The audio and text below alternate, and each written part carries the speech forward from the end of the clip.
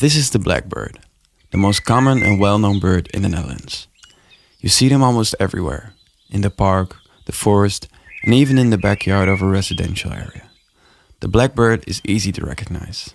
The males are deep black with yellow legs, beak and eye rims. His female counterpart is slightly less striking and is entirely grey or black. The blackbird is noisy and clearly present. In danger, it warns the entire forest with its alarm call. But it can also sing beautifully, because anyone who takes the time to stop and listen at the end of a summer day hears the beautiful song of the blackbird.